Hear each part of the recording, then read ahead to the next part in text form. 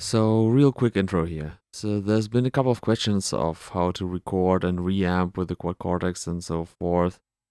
I think there are enough videos on that already on YouTube and stuff, but you never know. So, basically, what I've got here is a little setup to demonstrate how I would go about it. So, quick intro on how the wiring would work. Basically, the only things I've got connected is my guitar is running into input 1. Actually, the voiceover I'm doing right now is my SM7B running into input 1 as well. So you can record vocals, etc. on it too. I think the preamp sounds decent enough. So aside from that, there's the USB connection to my MacBook and the two main outputs, which are currently being captured by another interface. So I can share them with you in this video, and normally you just connect them to your PA or your headphones or what's not.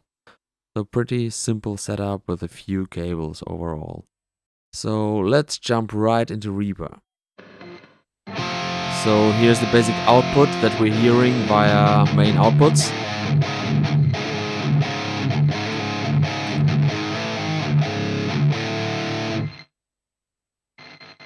I'm just gonna go ahead and create two new tracks. The first one, recording from input 1. Please do turn off any software monitoring. I'll explain later why. And the second one, we're recording from out 1 and 2 if you want to have a stereo pair. And the nasty stuff that you're hearing are the phase issues you get if you don't turn off software monitoring. So let's just record something.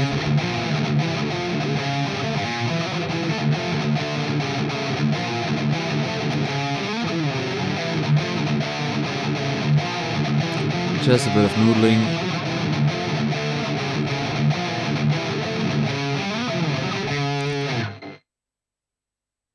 So what we did here was actually capture two signals.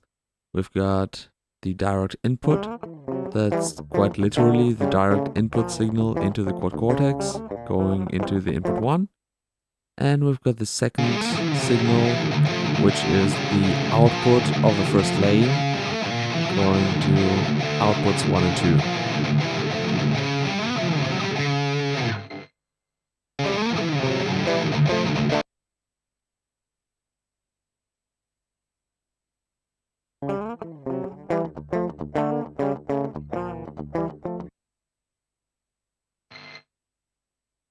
Now, as you can hear, obviously the preset is quite shit. Just messing around with the settings and looking what they can do. So basically what we can do now is just dump the reamped signal or the processed signal and reamp it again without having to re-record anything. So what I'm gonna do now is create a second track. The first one is our dry signal without any effects. I'm gonna use that to send it to my Quad Cortex by sending it to the USB output 5. So let's just create a new preset here. And instead of using the first input, we're just gonna say it's USB 5, which is the lane we sent it to from Reaper.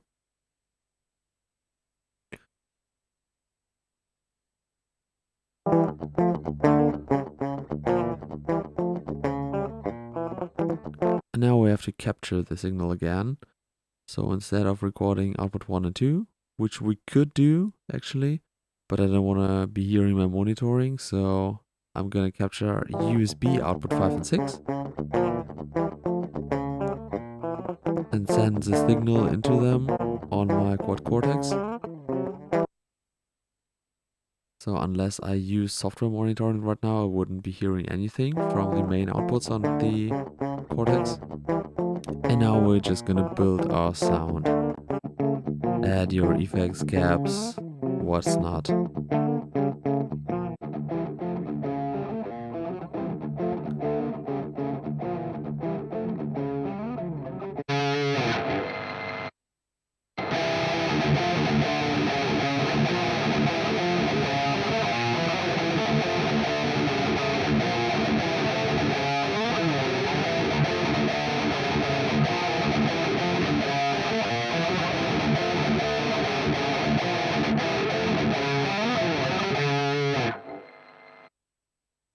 So the only thing that's left now is basically hit record.